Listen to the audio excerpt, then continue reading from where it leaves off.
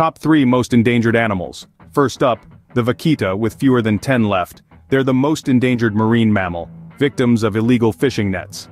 Next, journey to Indonesia's Ujung Kulon National Park, the last refuge of the Javan Rhinoceros. Once widespread, fewer than 70 remain, threatened by poaching and habitat loss. Finally, venture to the Russian Far East, where the Amur Leopard prowls. Despite recent conservation efforts, only about 100 of these magnificent creatures are left in the wild, fighting against poaching, deforestation, and inbreeding. These are just 3 of the world's most critically endangered animals. Their survival hangs in the balance, reminding us of the urgent need for conservation. Time is ticking. Will we act before it's too late?